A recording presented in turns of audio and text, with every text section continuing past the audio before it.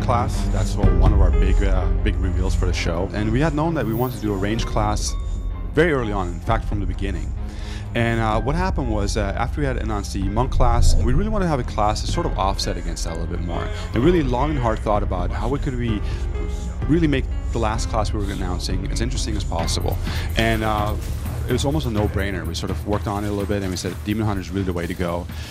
We really wanted a character that had a little bit of mystery to her, a little bit on the dark side, so that you weren't quite sure where she was standing on certain issues. Yeah, and for gameplay, we definitely needed a long-range character like the Amazon. We wanted someone with attitude that wasn't just like the Amazon exactly.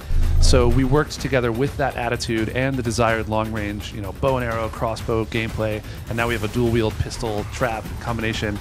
So it really did fill some of the assassin role and certainly the Amazon role for us.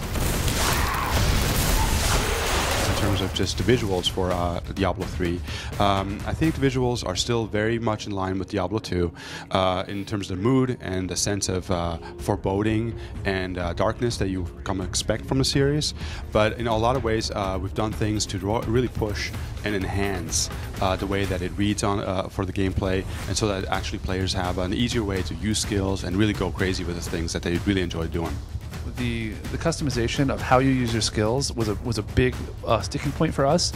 We've broken out sort of the passive skills into the trait system, and the active skills we've really doubled down on, tripled down on, and you can just go completely nuts with it. That was the biggest thing for the systems design side of it. We just want to make sure that customization is fully fleshed out, and we think it totally got there, and we're still working on it.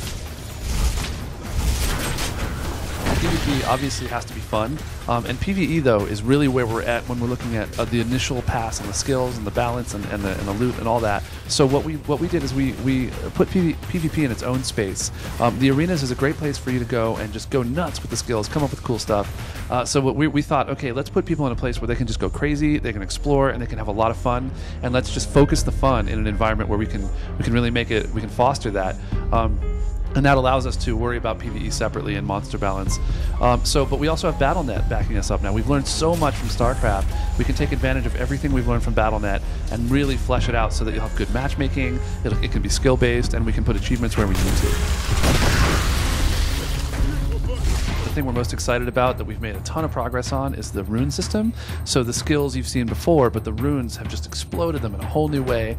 There are billions, literally, of options and art to support all of this, and that's what we've had the most fun with, that we've been focusing on the most distinctly.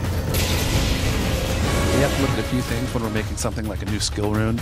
We think, okay, what's the fantasy? That's really important for us. What's the fantasy behind a barbarian? Obviously, swinging a large axe is pretty cool. But what's the dual wielding, kind of frenzy barbarian? What would that look like? So we get a picture in our head, and we try to prototype how that would feel. How is the pacing? How much damage does it do? How far across the screen? How fast does it recharge your resource or what have you? So all the temporal side of it and the visual side of it come together. But we meet very early when we're trying to come up with a new idea for a skill rune. We talk to the artist right out of the gates. We say, hey, what do you guys think would be cool? And from there, it just goes crazy. Our main focus right now is to make sure that Diablo 3 really is what we expect it to be, and really that it's the best game that it possibly could be. We're very, very happy with where it's going and how it's working out. As far as the fans go, we're incredibly appreciative of the community. Going to something like BlizzCon is incredibly humbling for us. I mean, we get to see everyone playing the game on the floor. It's incredibly exciting for us. We go back to the office, we're really hyped up about it. It's also been a lot of fun to watch people play Diablo 3 on the show floor and see what's going on, and see where our interface is succeeding and where we can make improvements and see what they love. And hearing people stand up and say, man, I love the zombie bears. That was the best thing ever. I mean, I heard that. That was so inspiring for us, and we're so charged up when we get back to work.